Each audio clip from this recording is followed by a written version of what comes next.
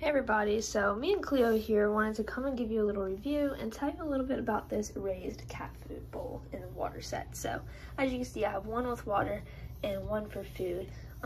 One of the reasons I got this was because it reads that it's anti-vomit, which is really nice because sometimes my cats just eat so fast and just so weirdly to where they end up throwing up their food and we walk in to throw up and it's not nice. So this is definitely becoming a big staple in our house. We're always going to be feeding them on the raised feeders now.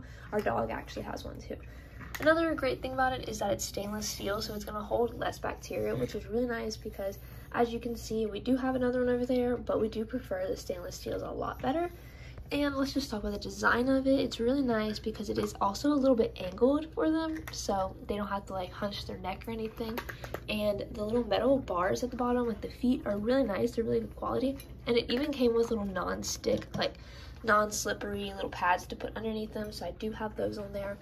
Overall, it's really nice. The water has gotten all in the wood and it hasn't shown any signs of being able to mess up or anything. And yeah, overall, it's a really good product. The bowls fit very snug in there, as you can see. Like, I'm pushing up and it's not coming out too easily, so they're not going to get knocked around.